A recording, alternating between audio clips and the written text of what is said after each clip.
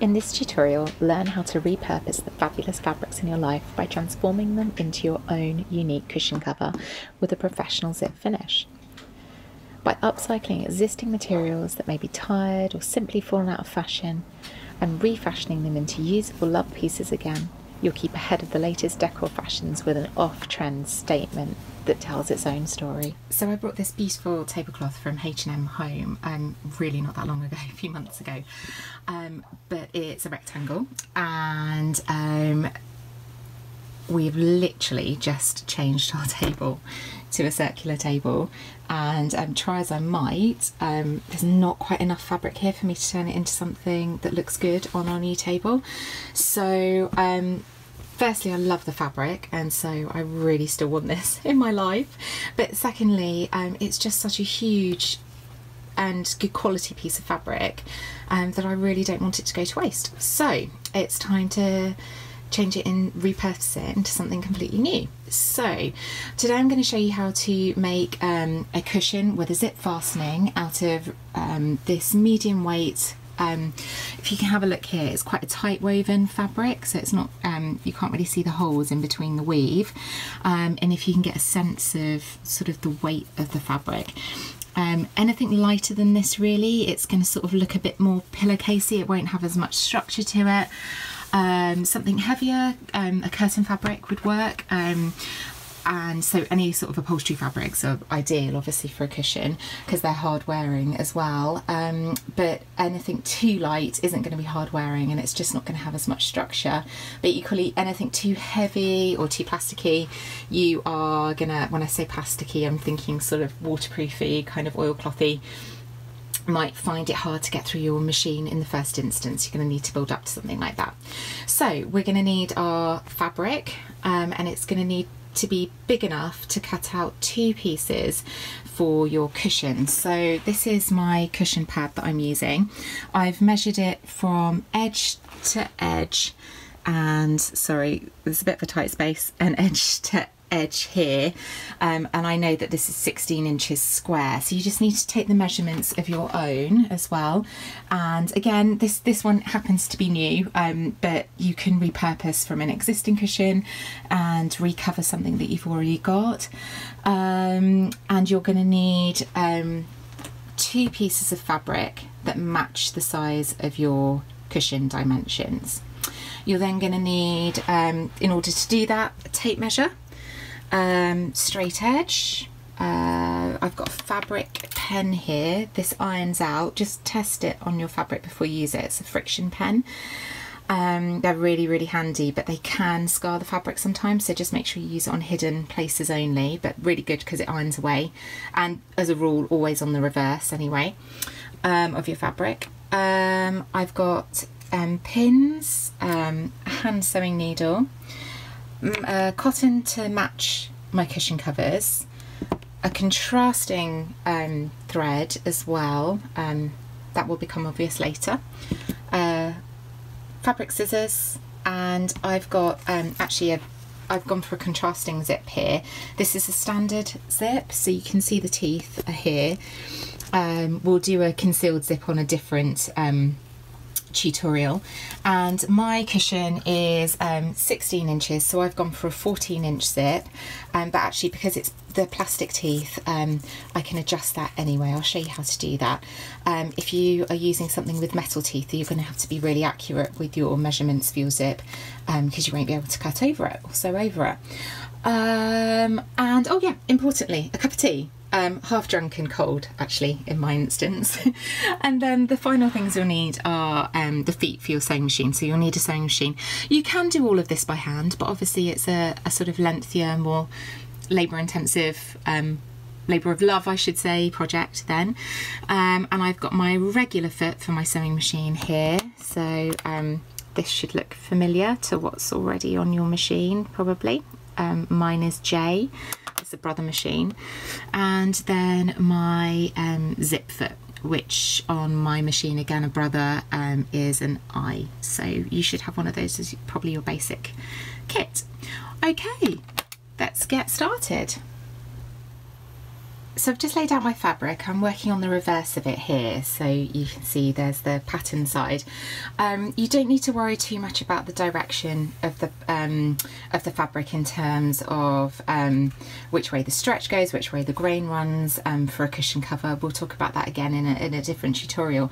But what you do want to probably be thinking about is the pattern placement. So on my tablecloth, for instance, it has a wider border at the long edge than it does at the sides. So when I cut, I want to cut again in the sort of spirit of being as thrifty as possible as we can with fabric and making the most of it. I want to cut sorry, excuse the shadow, cut as best as I can to the edge and to make the most of my fabric, but I also want to place it so I'm going to get the pattern as well on it, because otherwise you'll end up with a strip where there isn't any pattern, and that won't match then necessarily the other side of your cushion as well. So it's just something to think about when you're laying it out. So I'm just finishing up cutting out the second panel here, and what I think is probably worth mentioning is that you can see that it's a little bit crumpled. Partly that's the nature of this kind of fabric, a little bit. The odd crease, light crease like this, is going to make a difference, but it is worth giving your fabric an iron before you do any cutting out, because any heavy creases are going to impact the shape of your final cutout piece.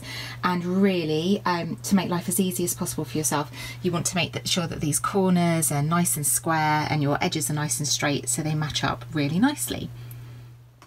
So now I have my 2 squares of fabric that match exactly the size of my cushion cover.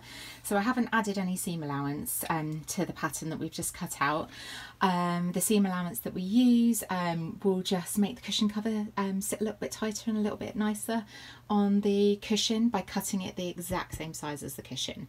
And these match nicely with each other, so when we come to pairing them up, they'll sit nicely. So what I'm going to do now is just to stop the edges fraying here, particularly around where the zip's going to be, I'm going to zip round all 4 edges of both pieces of fabric with, I'm actually going to use an overlocker or a serger if you're in the States, but you could use a small zigzag stitch just to catch those edge threads so they don't fray into your cushion.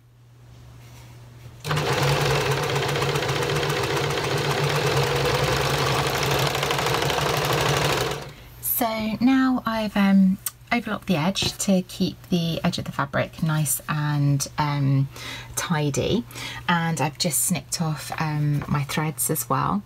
So what you want to do is lay your bottom piece of fabric down with the right side of the fabric up. So the right side of the fabric is the patterned side and the wrong side is the side that will be hidden. So you want your first piece of fabric facing up, and you want to have a look at it and see which way round you want the pattern to sit. And then you take your second piece of fabric, and again you have a look at which way round you want your pattern to sit. I mean, mine's quite multi-directional, so it doesn't make a huge amount of difference on mine. Sorry, show you there, I'm just showing you a piece of desk rather than anything.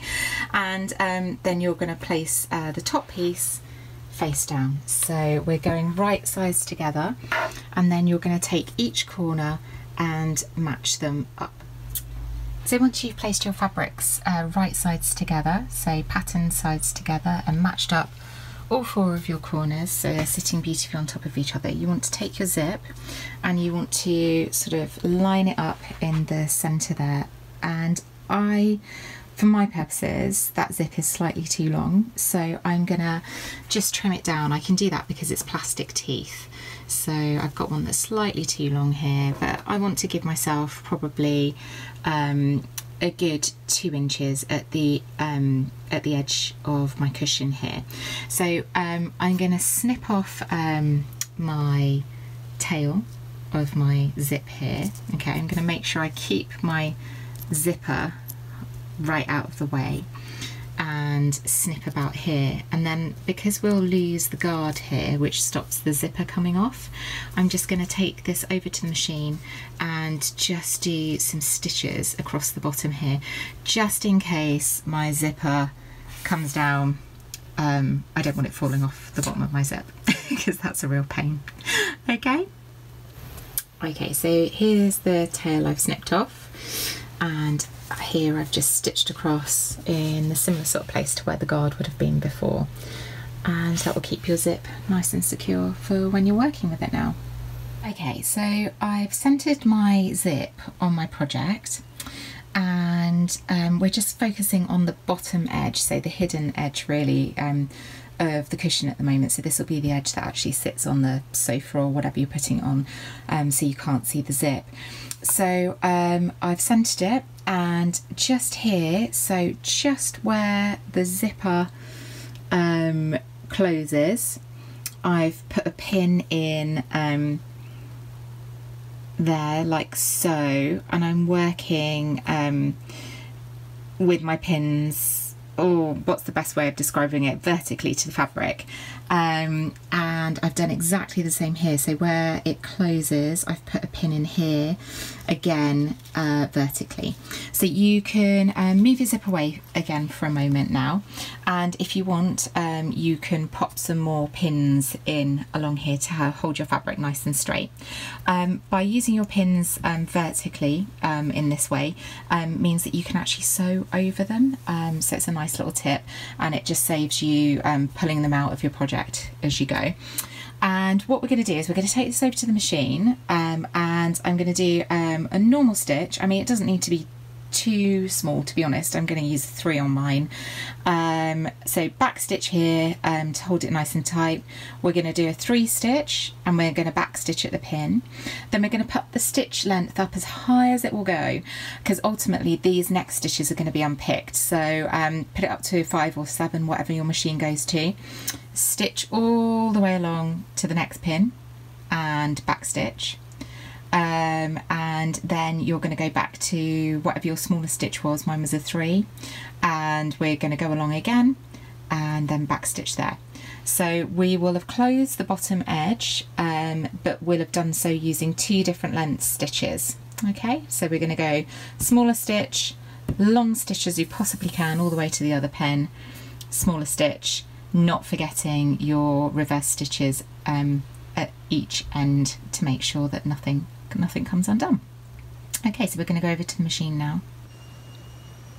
Okay, so I'm using a centimetre seam allowance here, and I've also got cotton in my machine that matches my project now. The overlocking didn't matter that it was white because it's going to be completely hidden, but you want to make sure that this matches now, and just in case you see it, the sort of pull of the seam just makes it look nice and neat. So we're going to start off with a reverse stitch, and this is going to be on my number 3mm stitch length. Okay, so I've got a little back stitch here, and then working, as I said, a centimetre seam allowance up to that first pin. And when we reach that first pin, we're going to do another back stitch. Okay, so a nice little reverse there to keep it nice and strong.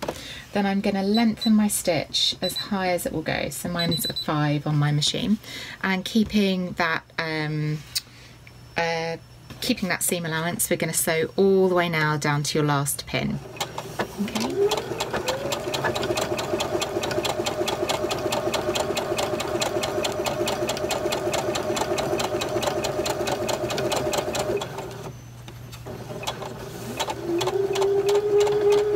I'm trying to keep my arms out of the way of the camera for you. And we've reached that last pin, so we're going to do a back stitch again, and then I'm going to bring down my stitch length back down to 3 again, and go to the end.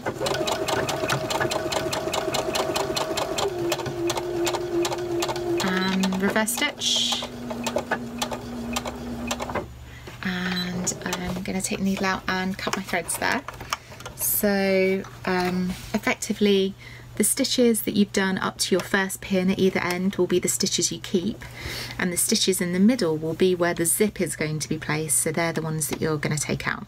So you need to take all your pins out now, and you need to head over to the ironing board and you need to press this seam open.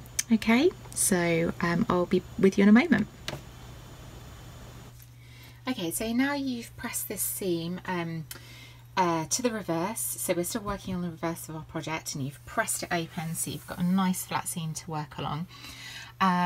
Move your pins round, so mine were 2 inches in from the bottom to where the zip was going to start and where it was going to end. And you're going to take your zip and you're going to place it right side down, okay?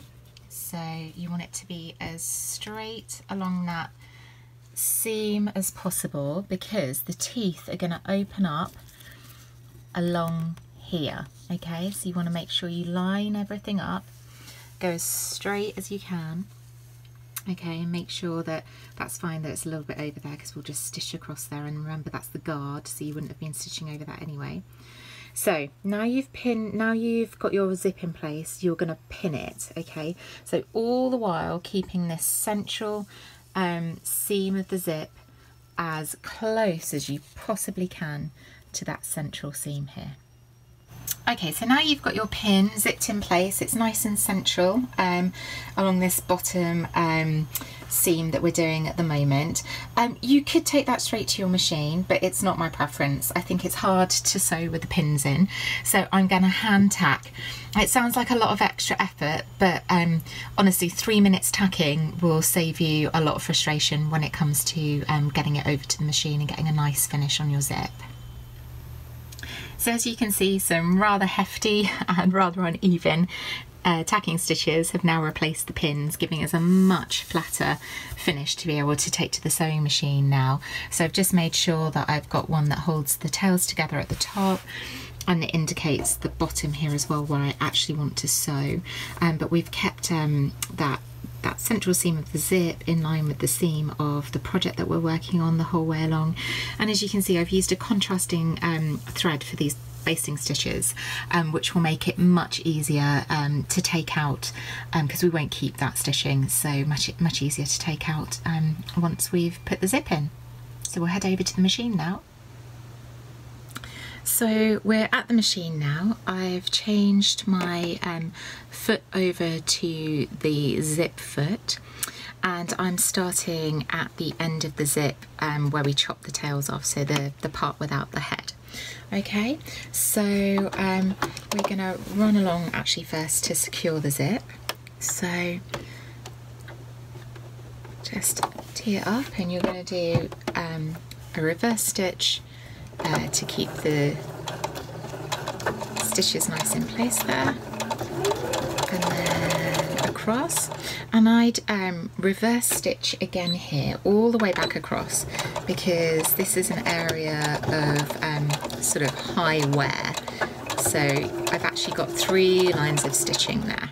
Okay, so I'm then gonna lift my presser foot, turn my project round, and I'm going to start sewing along the zip. I've overshot slightly there, so I'm just going to reverse back 1 stitch, because I like to keep the edge of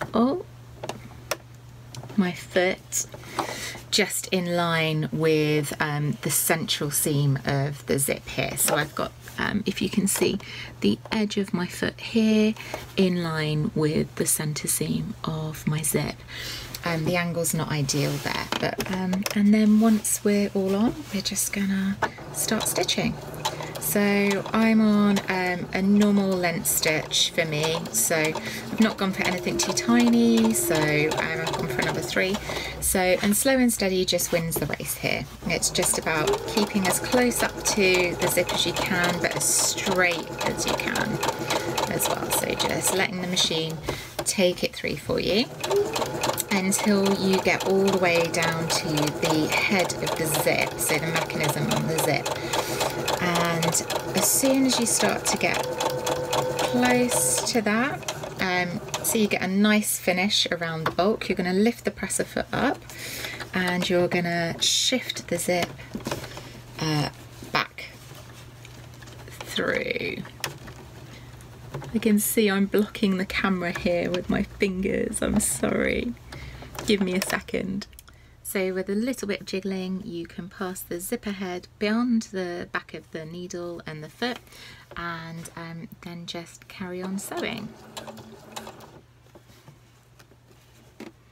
You just want to keep those teeth together as much as you can at this point, because we've shifted it a little bit there by taking the zip out. And then when you reach the end again, you're gonna, ooh, there we go, cross over, and remember this is another hard wearing section, so I'll do some back stitches. So now I've stitched along both sides of my zip, I can take out these basting stitches here. So I'm going to start by doing that. And now I've got rid of those green stitches, I've flipped my project over onto the right side, and as you can see, the seam with the wider stitching here is really wanting to push through, so it's gone a little bit blurry, but we're gonna now unpick these stitches. So between the areas that we did this really nice strong stitch all the way down to here, we're gonna unpick and do the big reveal of the zip. So now you've unpicked those stitches, you can see you've got your zip under here, and you just want to go ahead and take out these loose bits of thread so they don't get caught in your zip. And then it's time to check that your zip opens nicely backwards and forwards. Oh, more fingers and thumbs whilst I'm holding the camera, sorry. But you can see here, by using this method, we've got a really nice sort of overlap here to the zip. And so whilst this isn't a fully concealed zip, we've got a really nice close finish there on our zip, and that's going to look great. Okay, so keeping your zip at least partially open, you want it at least halfway, we're now going to take our project and we're going to work again with the right sides together. So put your right side down and you're going to go ahead again and match up all the corners. Okay, keeping that zip edge along the bottom, and pin. Okay, so we're on the home straight now, and we're gonna, now everything's pinned nice and square across the project, we're gonna go ahead and we're gonna sew using a centimetre seam allowance around the remaining 3 edges to close our pillowcase zip. Remember, this is a final warning to keep your zip halfway open, at least at this point, because otherwise you will not be able to turn your pillowcase, your cushion cover back in the right way round. Okay, so final warning, make sure your zip's partially open. Okay, so you've sewn around all the corners and you've started turning your pillowcase back in on itself to the right way, so now you're just going to get your hands in. You're going to really push up into those corners. What you don't want to do to get sharp corners is to take a pair of scissors in there and push it up through. You want to get your finger in there, you want to get maybe a chopstick in there or something. I'm going to need both hands to do this, but I'll show you how to push those right out into nice sharp crisp points. So once you've pushed them through as much as you can, then you kind of want to just work the fabric back on itself a little bit, just between your fingers, and it brings it out into that nice oh, there's a bit of a loose thread, we'll snip that off, nice corner. And then when you take that over to the ironing board and really pull back on these seams and iron them flat, you'll get a really professional finish on what's going to be your finished cushion cover. Okay. Thanks for tuning in. I hope this tutorial has been useful and given you some inspiration on how you can turn your fabulous fabrics into unique statement pieces. As always, any questions, get in touch. I'm on all the socials. Take care for now. Bye.